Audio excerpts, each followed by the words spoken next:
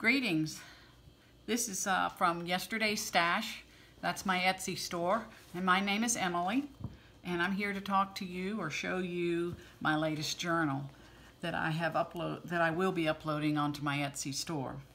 I'm actually new to the Etsy and YouTube channel community.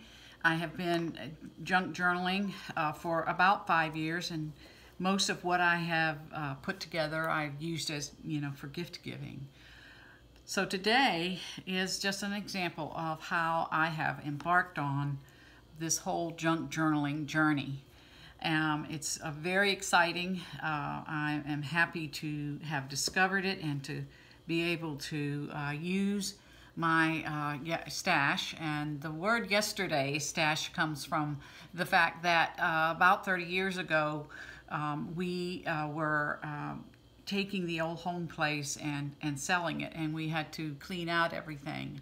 And spinsters and teachers had been living at the old home place in the latter years, and there were all sorts of drawers full of fabric and all sorts of needlework and laces and doilies and tablecloths, and all sorts of napkins and such, as well as needleworking supplies. And so I brought some home, not knowing really what I was going to do with it. And over the years, I've asked myself, what am I going to do with it? And I've actually, tried doing a variety of things with it, but nothing has worked like this junk journaling. So I'm really excited to be a part of this community and to be able to bring you ideas and suggestions for ways to make our stash work for us.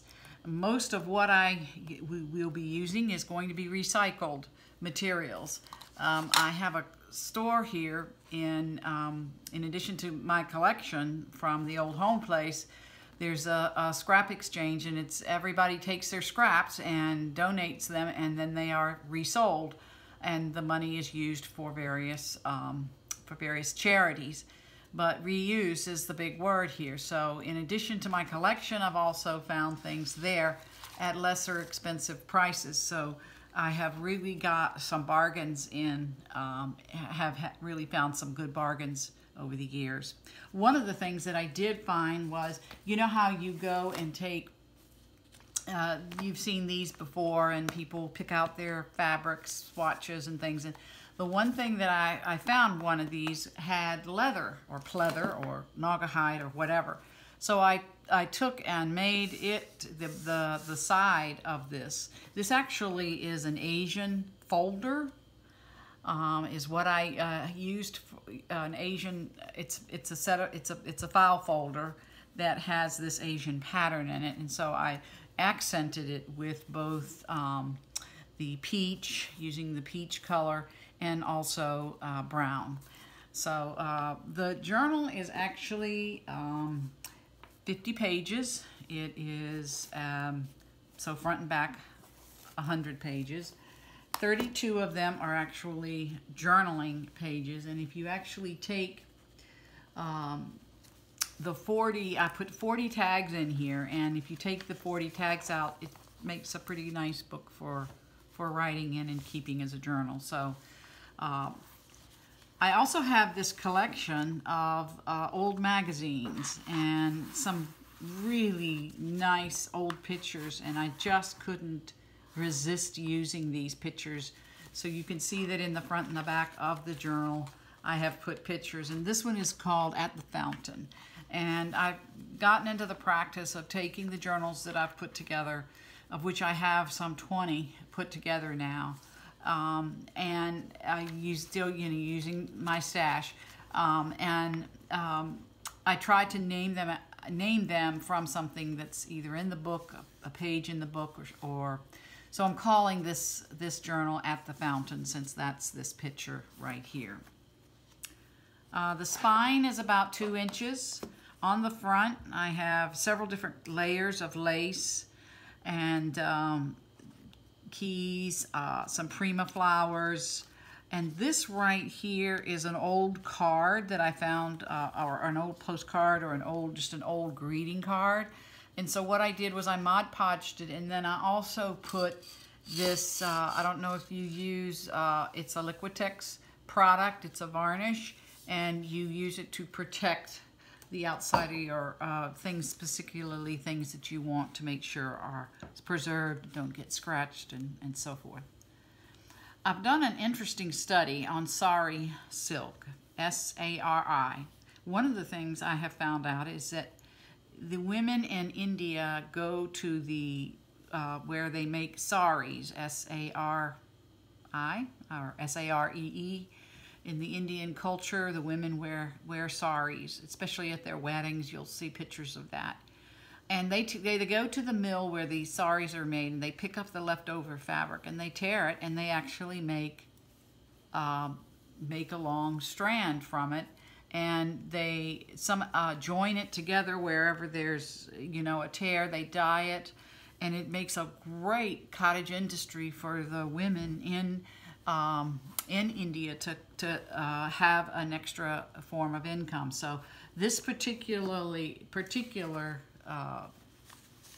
bolt or whatever scheme of sari silk came directly from India, and what they say is sari silk ribbons consist of thin strips of mainly silk materials stitched and knotted together in one length.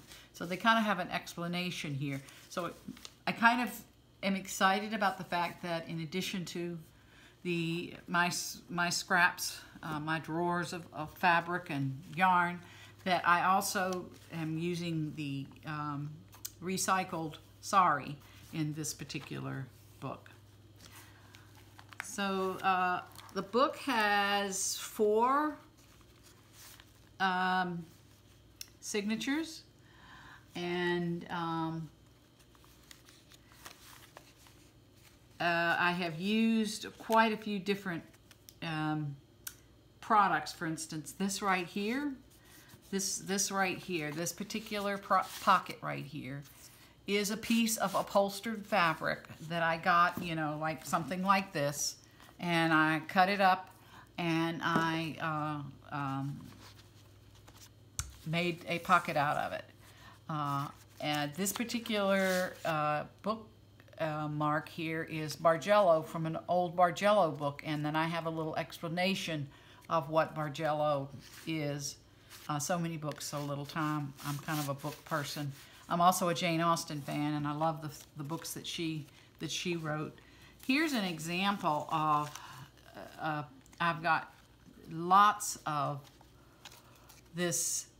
It's old neckties that have been sewn together, and this was one of the things that was in one of the drawers of the old homeplace, and then they embroidered on top of it, and I have just like 25 squares. This was intended to be a quilt, but if you put something like this together and made a quilt out of it, it would just be way too busy for my tastes. So I have been using these remnants of little hand sewn. I've actually even kept the back open. You can actually put a piece of cardboard over it and make it into a tag or something. But I wanted to show how neat the sewing, the intricacy of the work that was done to make this. So I just sewed a piece of hem tape around it to give it some quality. I also have a collection of old books and magazines that were, this particular one is the poems of John Greenleaf Whittier, and it was published in 1900. So I like to include book pages in my journals of some of the books that I have. Some came from the old home place, some have been given to me, but these are the poems of John Greenleaf Whittier, and you can take this and use it for tags or tuck spots or the back of backing for something. This particular one doesn't have any pictures in it. I also like to include pictures in some of them, and I may have pictures somewhere in the book. I also used, this is Deli Girl, she's a Spotify sales, and I just love this. It's a Jane Austen journaling pages, and I just had to put them in here. So this is part of what's included here. This is what we call Cambridge paper, and Cambridge paper is sort of like paper that was used for bookkeeping in time gone by. And Scrap Exchange has a huge collection of various kinds of paper, and I coffee or tea dyed them and made them into little short pages for journaling. This is the back side of that envelope. Here is another big tag that came from one of, when you go to the Scrap Exchange, you can buy just pages, or you can buy books, or you can buy, of scrapbooking supplies, scrapbooking ephemera, stickers, ink, pens, glues, everything that you can think of. And so if I see a piece of paper that I like, I just buy the sheet. They sell it by the ounce. So some of the book is going to have some English, some things from England, because I have such a collection of items from London and from England that I want to share, and a junk journal is a great way to do that. More tags here with a belly band, and here's an example of where I took a small old book, of which I'll show that book to you here in a minute, and added some flowers and some lace and trim and you name it. This is actual stickles right here, and just made a pocket, a page, and then a pocket for putting items in. These particular cards are where over the years I've collected pictures of castles in England. I've been to a couple, but I haven't been to nearly enough. This particular one is Sudley. We've probably heard of that. It's in Cotswolds. And this was once the home of Catherine Parr, who was King Henry VIII's last husband. It wasn't Catherine Parr, but she was, anyway, different people. Anyway, the Sudley has history. King Henry VIII actually went to Sudley Castle. And this particular one is Appleby, and it's in Westmoreland, and it was castle built somewhere around 1700. Not all of these castles, are still places for people to live. They're just structures. Some of them that are open to the public as, for entertaining and museums and things of that nature. It's just very interesting to read about them. So this is just a little, I'm not sure who started this, but it's really a neat thing. And this, what I use is dictionary pages from my great aunt's estate that she had 2 volumes of this century dictionary, and she actually has her name in it. She's got the date of 1938, but the dictionary was actually published in 1927. So since the pages are so thin, I usually have to glue them or sew them together to use them. But old dictionary pages are wonderful to use in junk journals. This paper here is from Tim Holtz Wallflower collection, and I've just included some tags, some flower tags, more of the Cambridge paper. Postcards are something that I have also had collected and have a great, a pretty nice collection of. This is called the Gem Picture, and it was James Henderson and Sons Limited, The Flowers and Gardens of Madeira. But at the Scrap Exchange, I have been able to find, let's see if I can get to it, where people have traveled to different countries, and for 50 cents, I get this long strip of, this is particularly Bath, England, of where Jane Austen lived. And so it has the information about the Roman baths and the Abbey that is in Bath. And it's just so I mean, just a picture, postcards are just such great things to learn from. I have quite a collection of those, not just from England, but other places as well. This is another one of those, taking two old book pages and gluing them together or sewing them together and making them into a pocket by putting some adornment or embellishment on it. This particular paper right here is tissue paper that I ordered from Zazzle that I have made into flowers. I could make flowers all day. I could spend a whole year making flowers. So this is something about Jane Austen in here.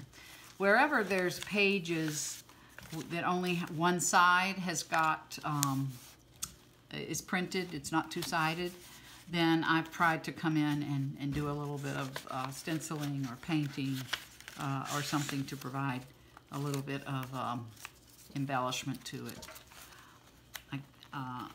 This is a picture of a boat, and there's a quote here from Northanger Abbey. This picture kind of goes together. It's one big picture that I put in here and then stuck this. This actually has cardboard on the back of it.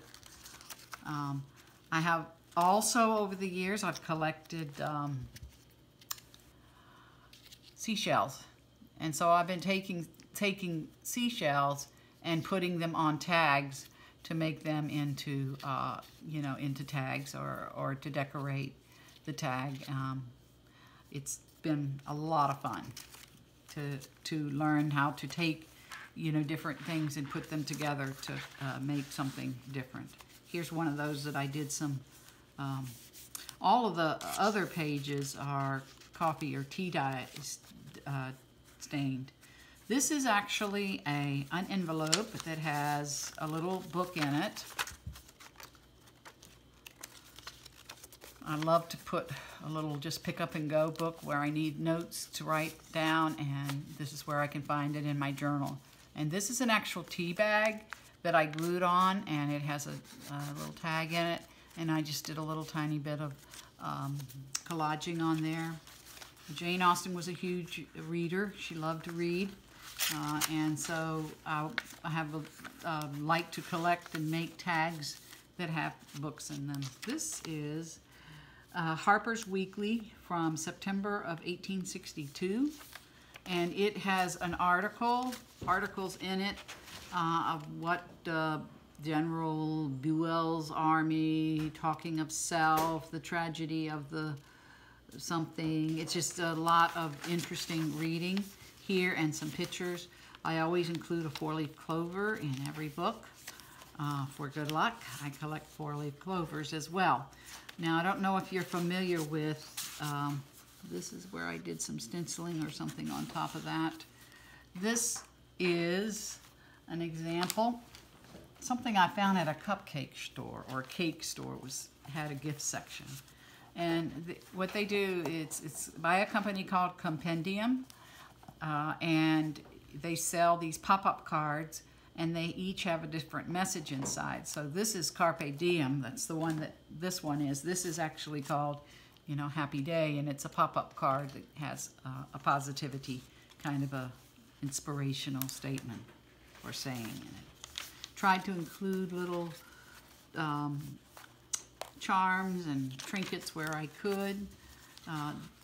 This is a picture of, let's see, Princess Victoria of Wales at Frogmore in 1889. Photographed by the Prince of Wales. So this is part of a collection from the National Gallery of Art. And when I went into Scrap Exchange one day, they had this stack of cards that were about this size, and they all had black and white pictures of different artists or persons of note or celebrities or whatever. And so I've taken them and either covered them on the back or done something to them to preserve them, and you can use them as tags or you can take any of this out and reuse it for other purposes. Then this is actually a picture from the Regency Day, and kind of the Roman look, costume-wise. This is other costumes from that period. Well, there was the Edwardian period, the Regency period, the Victorian period, the Georgian period. All of them, there was a slight variation in their wardrobe, but it's interesting to study the different variations. This is a set of old 1-cent postcards that can be used to embellish and make a tag out of. These are just some tags that have some coloration on the back. Scrap Exchange also has a huge collection of these ATC cards, and they don't. The ATC cards, they're not always, they're sometimes they have a better collection than others. This one is from Tennessee. And I can't tell you what it's, Tim, and it tells who made it, when she made it, and she called this and I guess Tim is spelled down there. What an interesting collection of ATC cards, and I try to include them in all of my journals. But it's just exquisite the way this person put it together. Here's another. Most of these books, these old magazines that I have, this is, well, like I say, they're not in very good shape, but this one is from 1893. It's called the Century magazine. But somewhere in all of these magazines are ads. And so I've cut the ads out and made them into tags on the back. And sometimes in time gone by, the advertiser would put a border around it, and other times they wouldn't. And one time I had a really interesting experience. I was in an old publishing bookstore, and she had these wonderful, what she called border tapes. And this is what was used in time gone by for putting and you can see here, this is the border. I can't seem to open this. And they would actually put the border around the edge of the advertisement. And then, of course, we went to the digital age, and that was not needed anymore. But there actually are some, some of the ads that do come with a border around them, and then some don't. So I added the border just to give it some character, and it just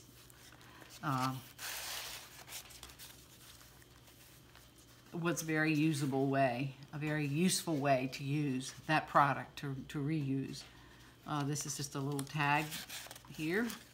We have several libraries in the area, university libraries, and I have quite a collection of library cards when they went they got rid of the paper card catalog, and now they just go to the digital.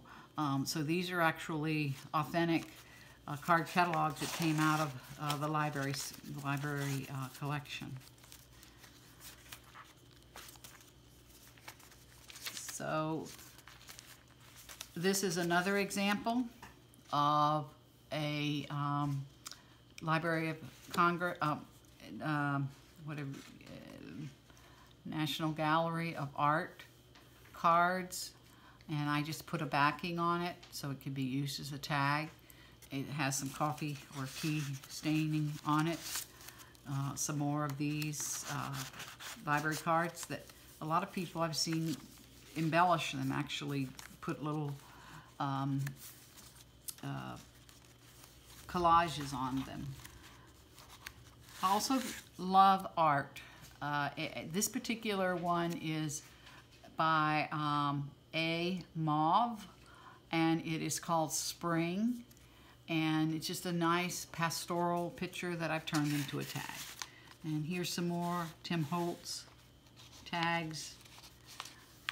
At the back of each book, I try to put some sort of, or put items that I couldn't fit into the book that I would have liked to, but I don't want the book to be too thick. So included in the package of all of my journals is going to be some extra things that I would have wished I could have fit in here. And this is the back. It's called Behave Yourself. It's a woman talking to her dog. I thought that was cute. So this is At the Fountain. This book will be for sale in my Etsy shop. I am pleased to be a part of the Etsy community and to be able to join other junk journalers on their journey.